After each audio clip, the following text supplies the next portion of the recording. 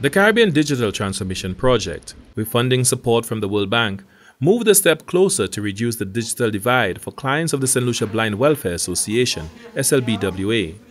Project Coordinator for the Caribbean Digital Transformation Project, Francilia Solomon, this week launched a 2-week digital literacy training program for blind and low vision clients of the SLBWA.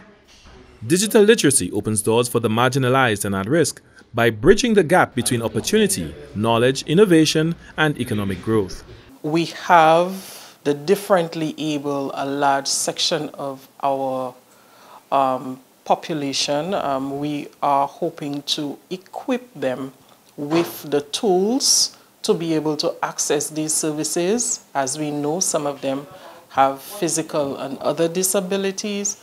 And so it is our hope that the provision of digital literacy training, starting with St. Lucia Blind Welfare Association, will go a very long way in enabling as far and wide members of the population to access this training.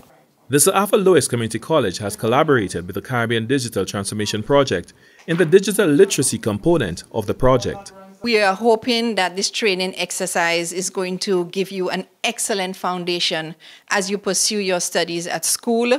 And we're hoping that it helps you to be able to excel, do the research that you need to do, be able to navigate the software and the internet so that you can get information with your assignments, etc.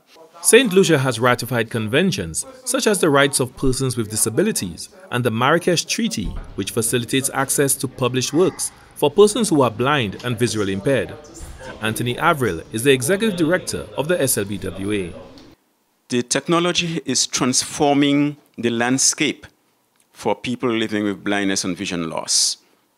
It is enabling us to access a much larger volume of information, but not only accessing it, but be able to